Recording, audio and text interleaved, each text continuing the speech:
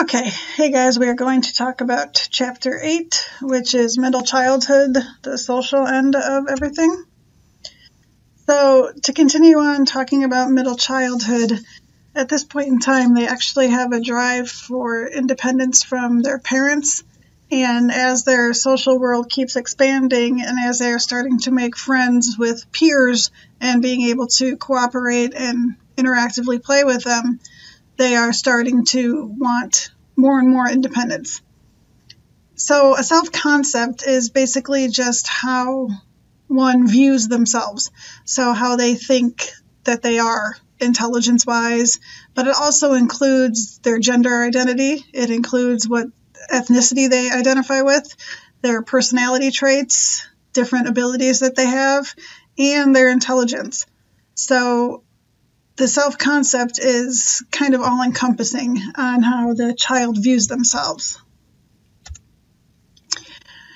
Social comparison involves the tendency to look at yourself and kind of compare yourself against other people, especially your friends and your peers.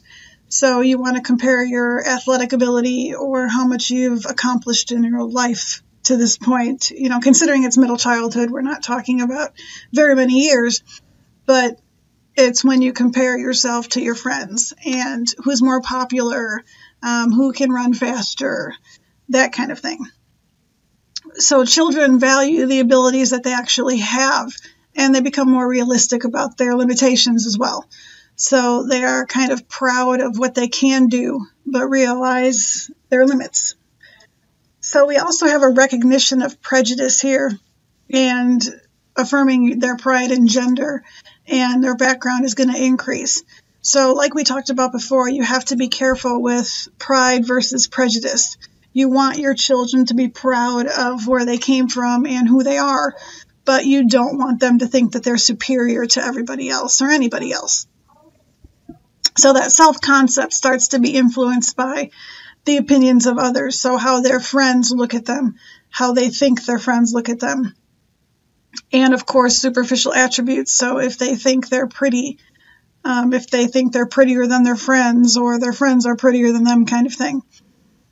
Also, materialism starts to come into play here. So whether they're poor or well off is going to influence their self-concept as well. Erickson's stage we're at is industry versus inferiority. So we're in the fourth stage. The self-concept and social comparison that children go through are really crucial to this stage. They start to realize that things aren't fair, and life isn't fair in general, and that some people are going to be better than other people at certain things. So this crisis that they're in during this point in time is going to be characterized by this tension that comes to play between what they can do and what they can't do. So between productivity and industry versus inferiority and competence. So whether they can actively do things and have pride in what they can do versus they are so stuffed by what they can't do. They're stuck on it. So basically what we need them to do is kind of master what they can do and develop a sense of themselves. So it's either going to be they're industrious or they're inferior, meaning they're either competent or incompetent. So we want to make sure that our children are encouraged to, try different things and enhance their abilities, and not necessarily focus so much on what they can't do and focus on their limitations. We want them to look at what they can do, focus on the positive kind of thing.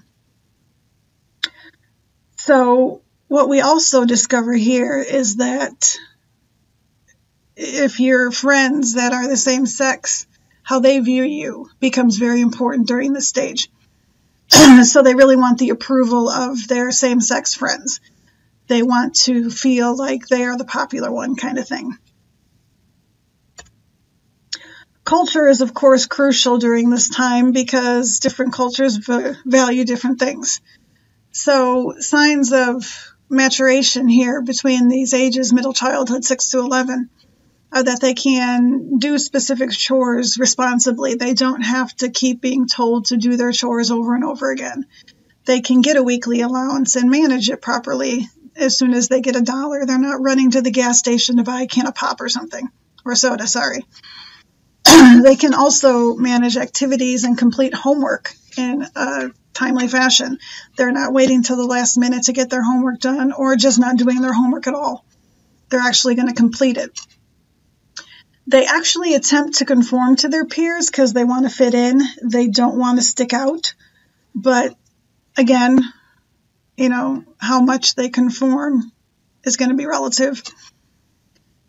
They express preferences for what they do after school. So now they want to watch TV after school, or they want to come home from school, get their homework done, and then watch TV. But they get into a routine, and they tell you this is what they want to do.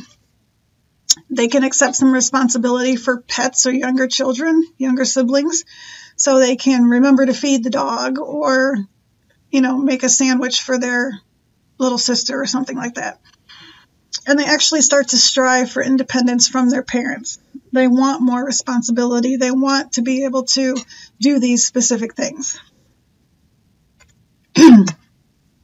So as I said, culture is going to really matter here because different cultures value different things. Certain cultures, value shyness. Others value honesty. Others value a work ethic. So it really depends on what culture the child is in. So this emerging self-perception is going to benefit both academic and social competence, because the more competent they are in themselves, the more they positively view themselves, the better they're going to do academically and socially. So remember, we want to praise the process, not these specific static qualities. So we want to encourage growth. So you want to, if they fail a test or something, you don't want to focus on the fact that they failed that test. You want to make sure that you try to help them figure out where they went wrong. Did they not study enough? Did they not study properly? Did they use the wrong notes? Was it something simple? And then you want to try to help them fix that so that they can grow as an individual and continue to grow, hopefully, throughout their life. So praise the process. Make sure that you're going through it with them and that they can learn from their mistakes and not just keep repeating the same mistakes over and over. And like I said, if they do fail a test or something, make sure they realize that it's not because they're not smart. Everybody has the ability to be smart. We all have the same brains, as I told you guys on the first day of class. Everyone has the same brains. We all have the same potential. It's just what we do to get to where we need to be. So we want to look at incremental growth. We want to learn from this mistake and kind of move on versus, the whole concept itself. So look at these individual mistakes. Try to help them revamp their process, so to speak, so that they can continuously grow from their mistakes that they do make. So culture, cohorts, and age are also going to influence attitudes about self-esteem. Research kind of suggests that we have unrealistically high and unrealistically low self-esteem. So this is going to reduce your effortful control. So remember that emotional regulation that we were talking about.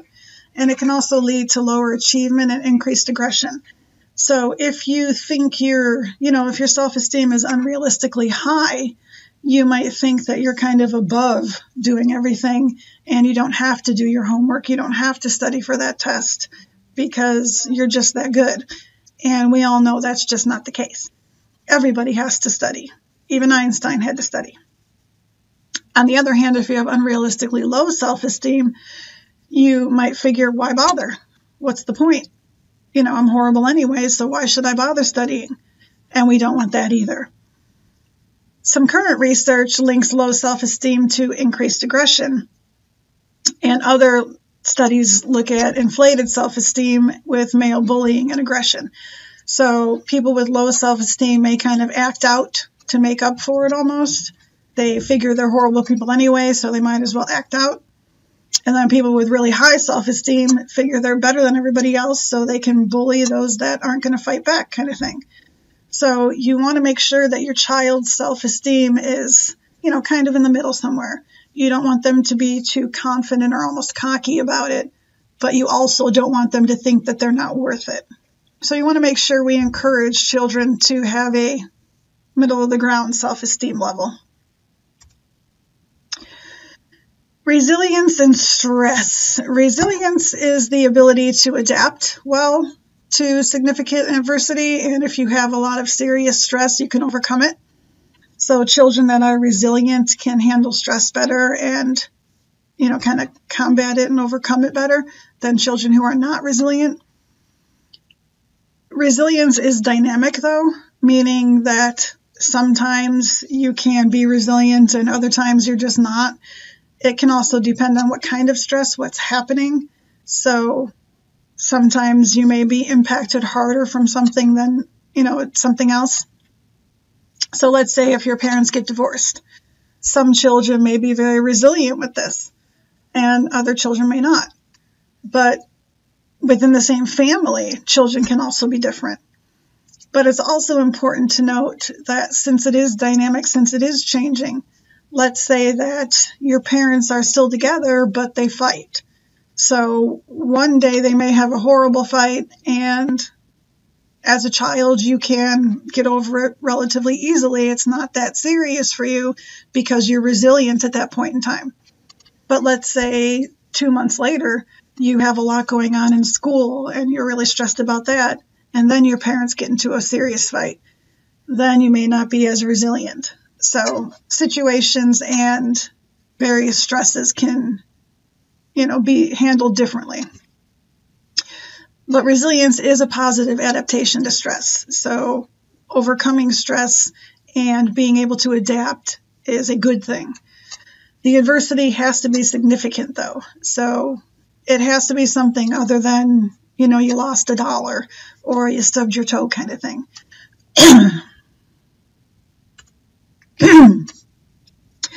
So cumulative stress, as the name kind of implies, is stress that accumulates over time. Daily hassles can actually be more detrimental than isolated major stresses.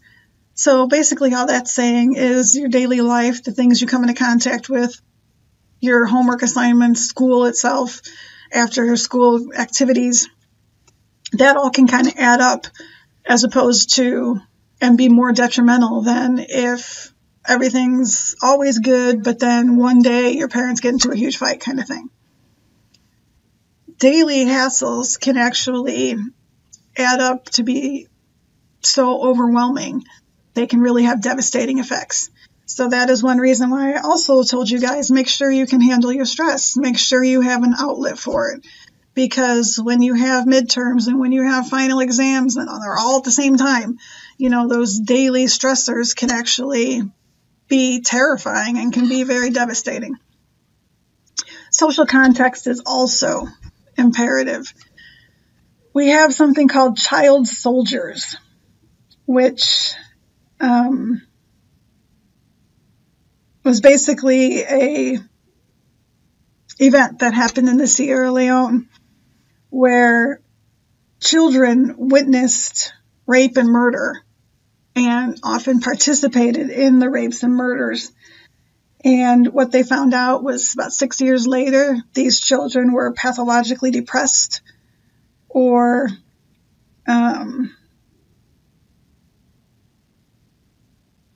like they couldn't overcome trauma very well. So that kind of shows you, yes, rape and murder is pretty extreme, but it shows you the impact that it can have even on a young child.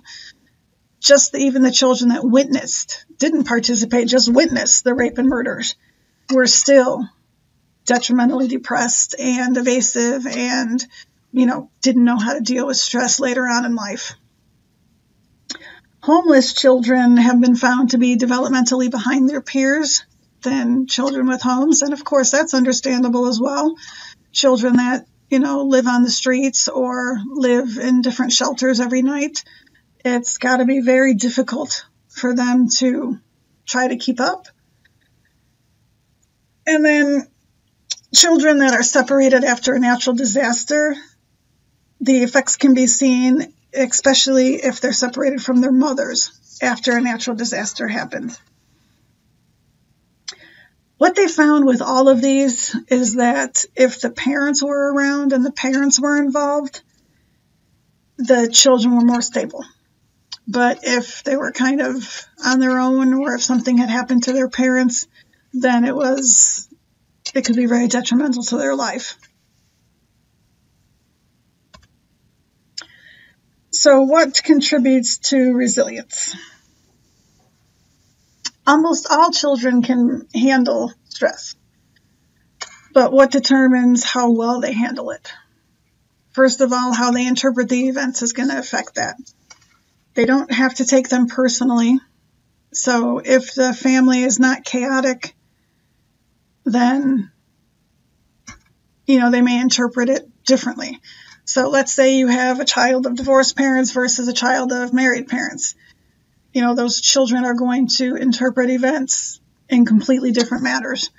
The child of divorced parents may take things personally and think everything is because of them, like they did something wrong, versus the child of married parents who, understands that it was never anything they did wrong.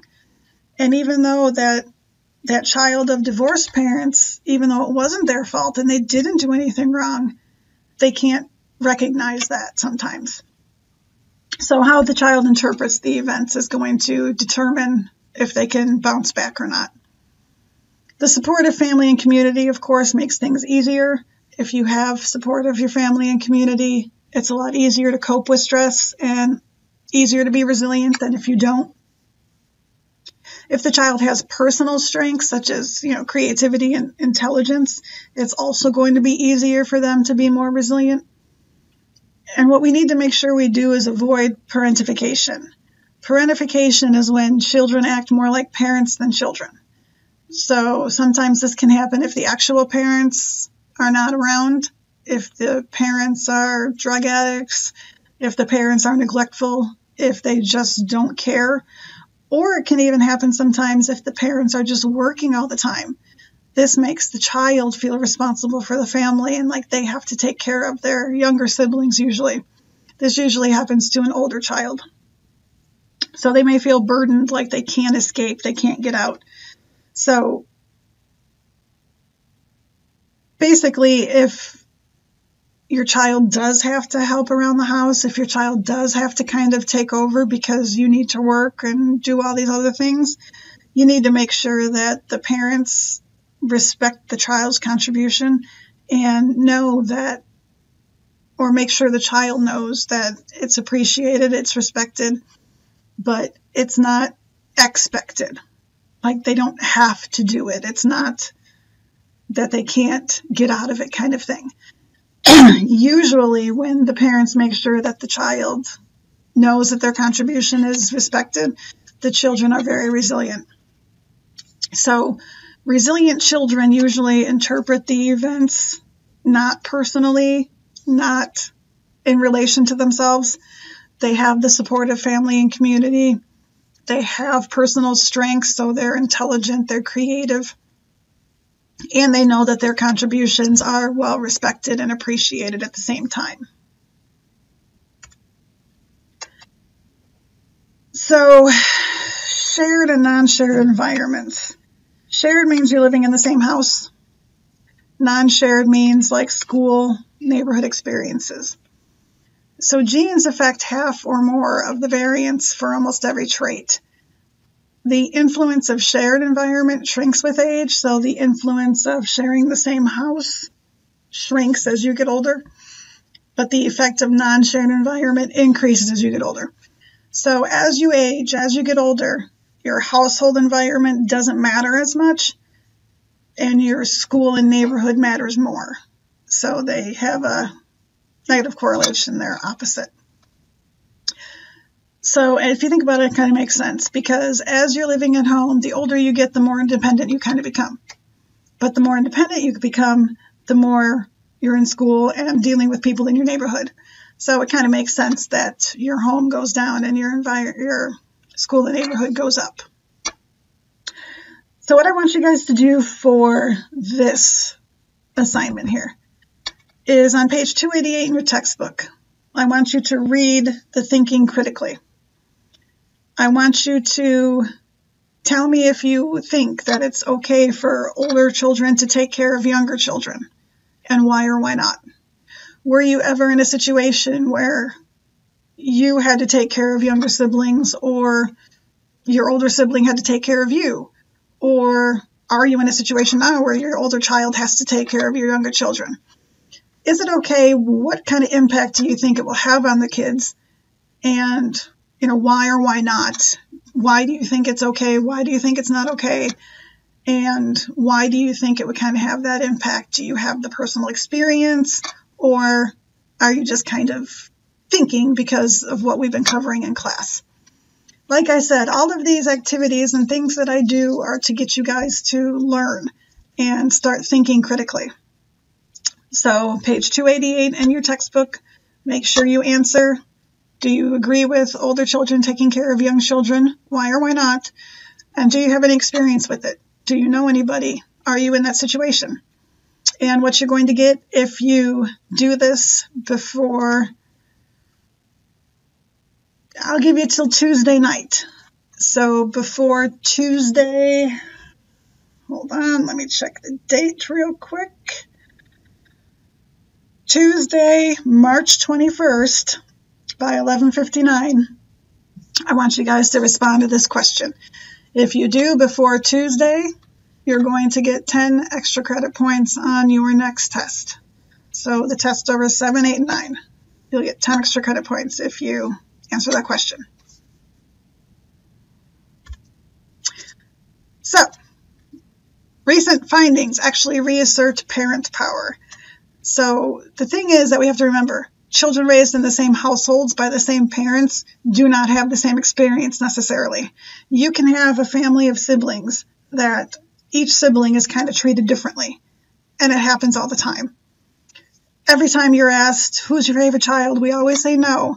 But if you look at how you treat children or how children are treated, I bet you any money if you have brothers or sisters, or if you have children, your children or you as a sibling will say, well, I was treated better, my sister was treated better, my brother was treated better, whatever.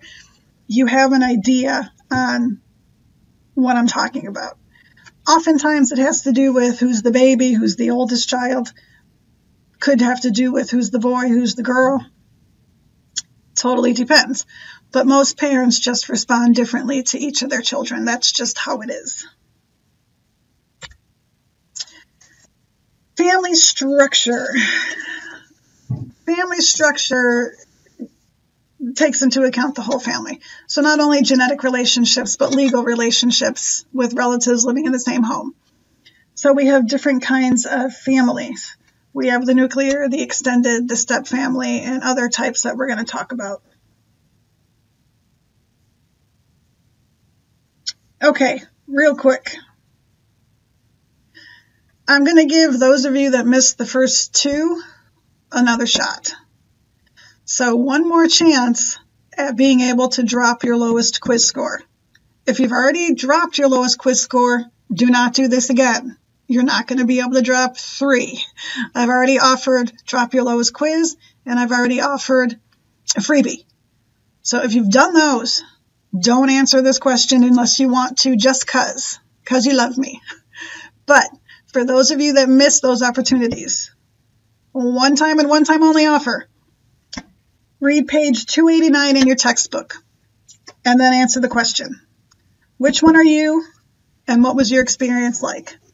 So are you an only child? Are you the baby? Are you the oldest? And what was your experience like?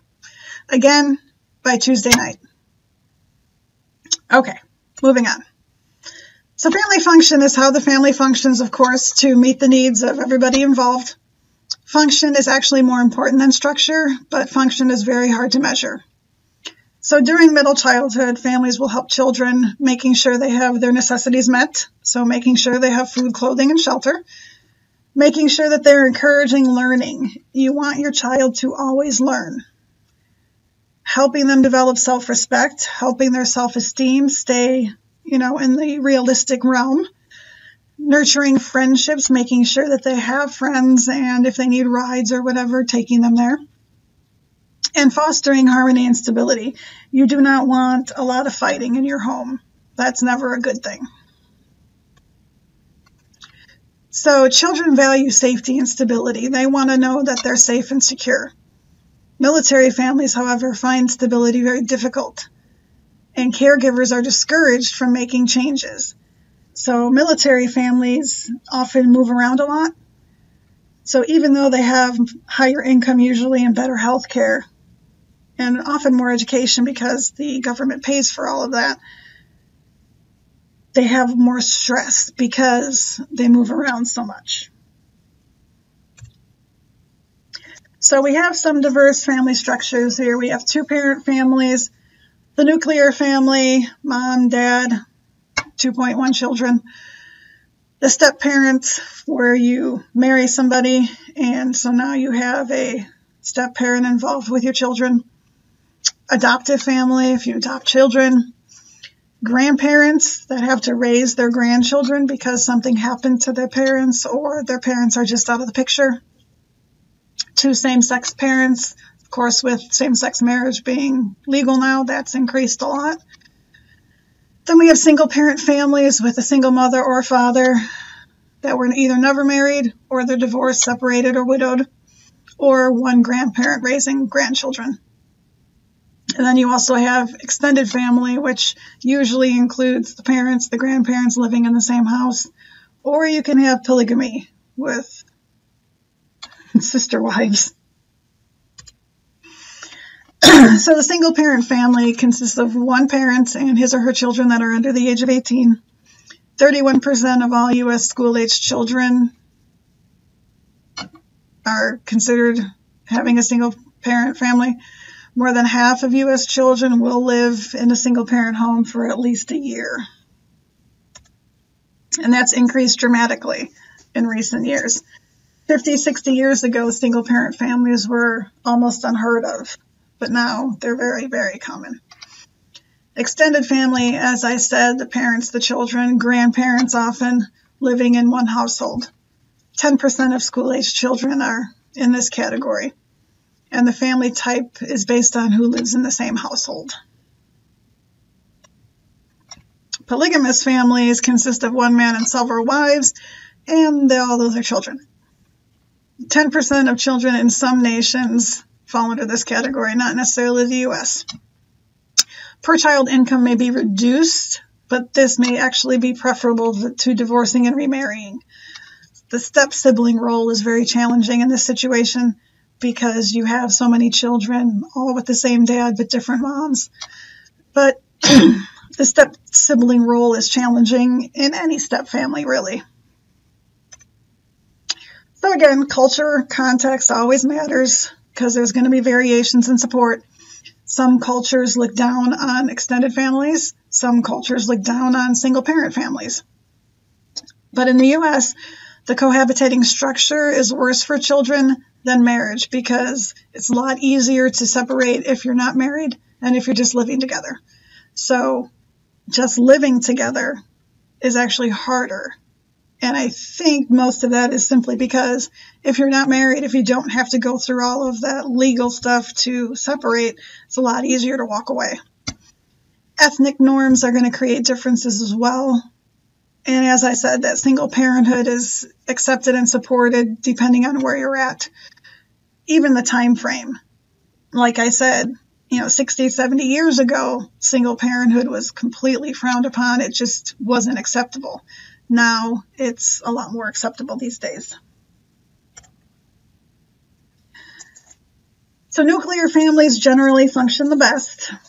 They usually have better educational, social, cognitive, and behavioral outcomes for the children. You have the mom and the dad in the same household. And even if both parents work, usually nuclear families are more stable. Mate selection and income related to nuclear families and the child's well-being. So basically what that means is that the mates kind of make each other happy, which in turn gives the family more energy, and usually they're going to make more money and be happier and healthier in general. A parental alliance can form between the parents, so they support each other, which is going to have positive effects beyond childhood.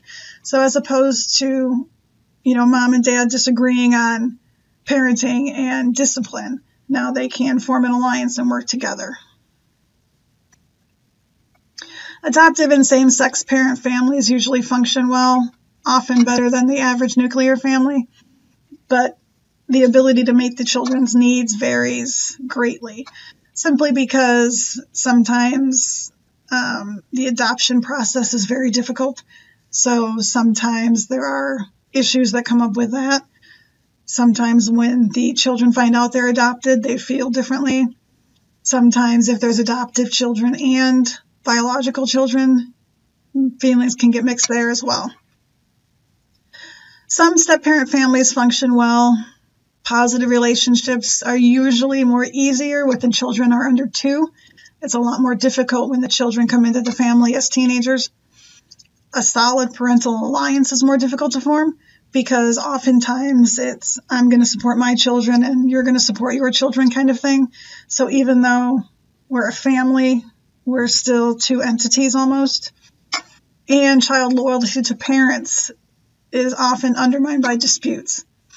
For example, 2 people can be married, both have children, they all live in the same roof.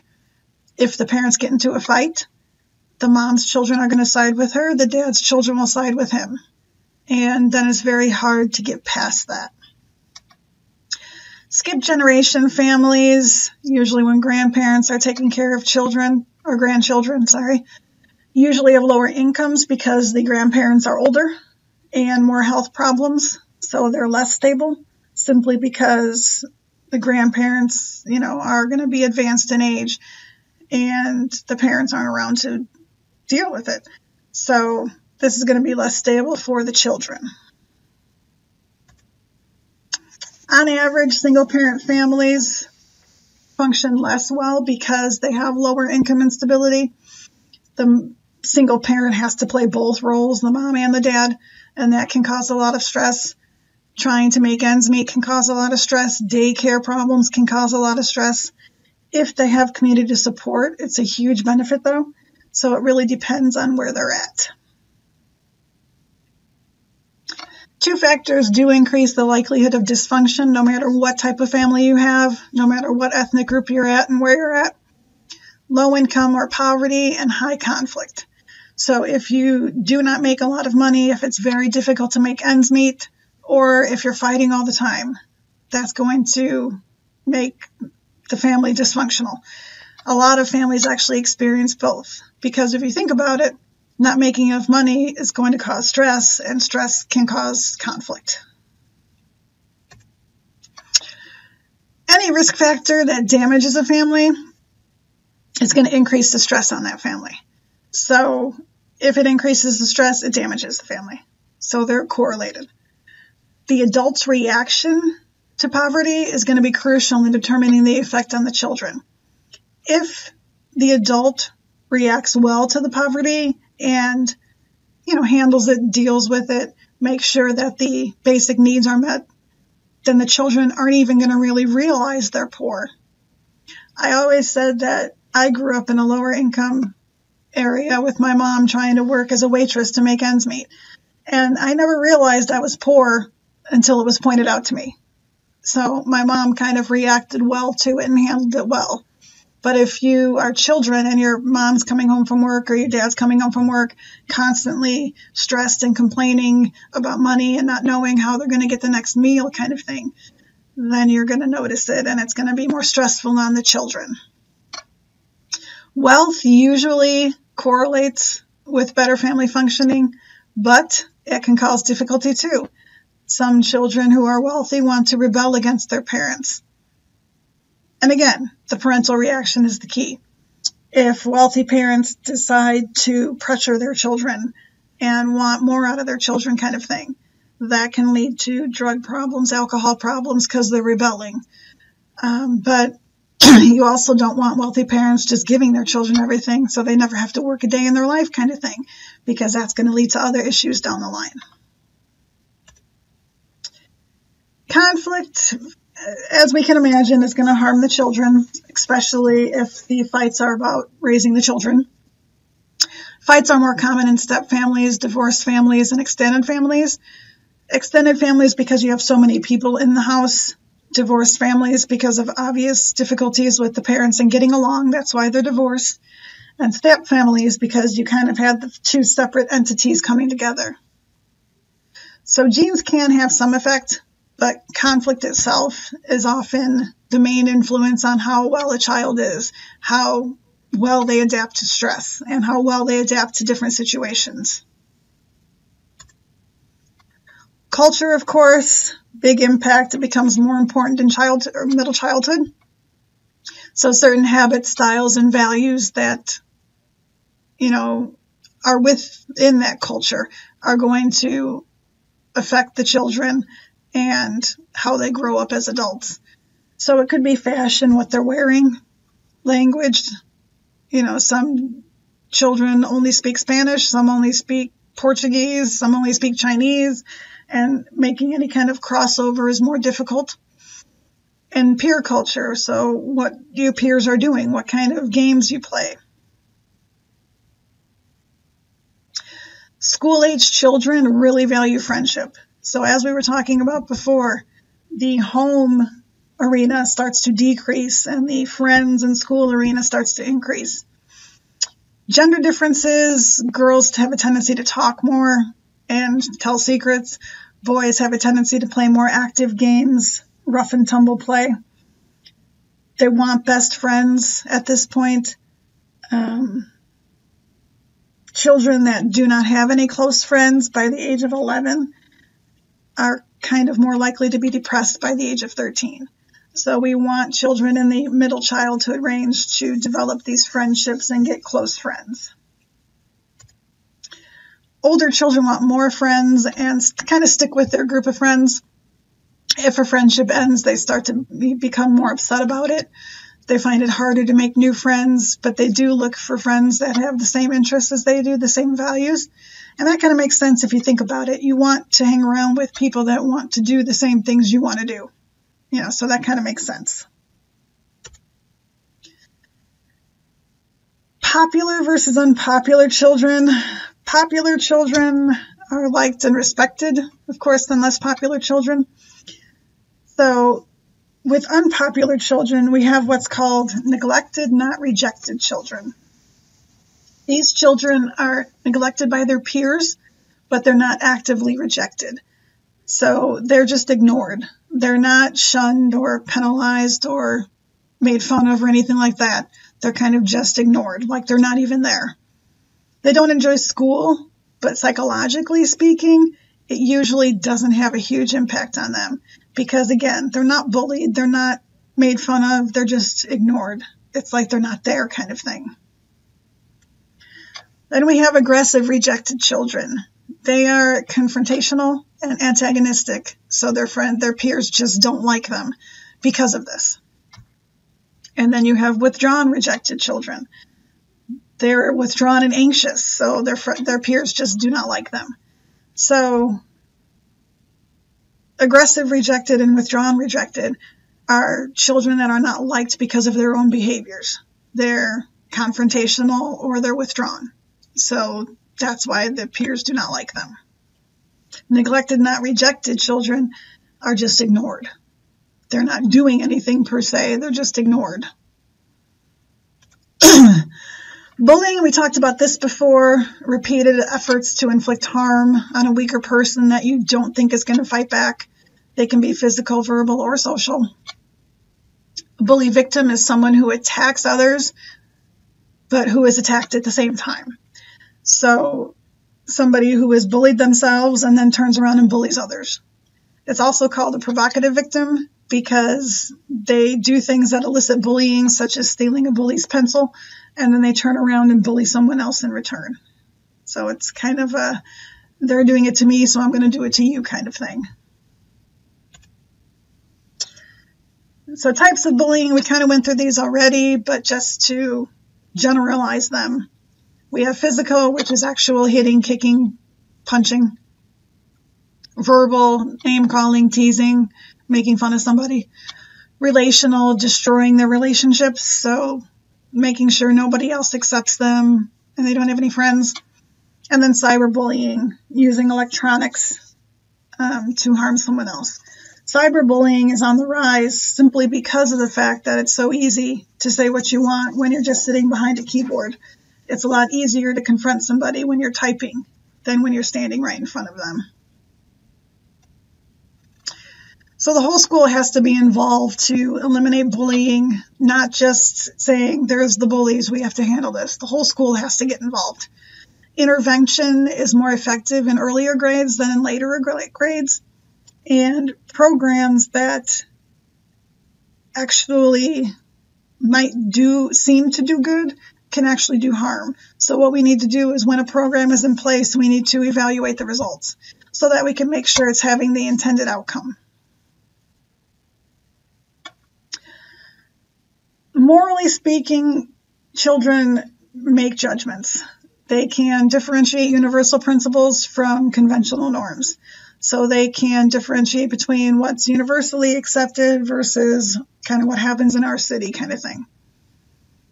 Peer culture, personal experience, and understanding others or empathy is what really influences their moral development. So kind of what their friends think, what they've been through, and as long as they can understand others, they should have a solid moral background. Kohlberg came up with levels of moral thought, basically stages that children go through to get to their final reasoning. So we have pre-conventional moral reasoning, which are the personal rewards and punishments that they have for themselves. Conventional moral reasoning are the social rules and laws that govern the society. And then post-conventional moral reasoning are principles that are thought to be universal. The pros of Kohlberg's stages, the child's use of their intellectual abilities kind of justifies that the moral actions were correct. Cons, they didn't take into account culture, they didn't take into account gender. As we've talked about many times, different cultures value different things, so different cultures are going to have different moral judgments. Boys versus girls, that was ignored. And differences between child and adult morality was not addressed. So children can kind of think, well, things aren't fair. But as an adult, hopefully we have a better moral development than just things aren't fair. Life isn't fair. Often loyalty to the family is kind of a big thing. Friends or family over friends kind of type moral reasoning. So 3 common values between 6 and 11-year-olds. Protect your friends. Remember, we're in middle childhood, so friends are everything. Don't tell adults what's happening. We don't want our parents to know. We don't want the adults to know. It's just between us kind of thing. And don't stand out too much. So in middle childhood, their values kind of revolve around their friends and school environment. So again, it goes back to your family and home life decreases during this time, and your school and neighborhood and your friends, peers increase during this time. So the impact is very evident here. When values conflict, oftentimes the loyalty to the peers is chosen over what we would do as adults. So middle childhood children will take their friend's side over the adults, and that's kind of where the don't let the adults know comes into play. With age, we can answer moral questions, and we can look at consequences and intentions, and we can actually consider these. So as we're going to see, as the children are getting older, growing into adolescence, they can actually start to look at why somebody did something and what kind of consequences are there. So that's the kind of things I'm asking you with the moral dilemma I gave you about your family member is sick and this medicine can save them, but you don't have the money. Would you steal it? As an adult, we can look at the intention. We can look at possible consequences. And we can offer more thoughtful answers to these moral questions. So that's kind of the whole point of this class, to get you guys thinking. So that is all. Remember Tuesday. Answer the question. Do you think that it's okay for adult children to care for younger children? Why or why not? Do you have any experience with it? 10 extra credit points on your next test. Read the page in your book that correlates. And for those of you that missed the first 2 opportunities, you will have a one time only opportunity with the other question I said, which I'm not going to repeat now. So Tuesday night, 11:59.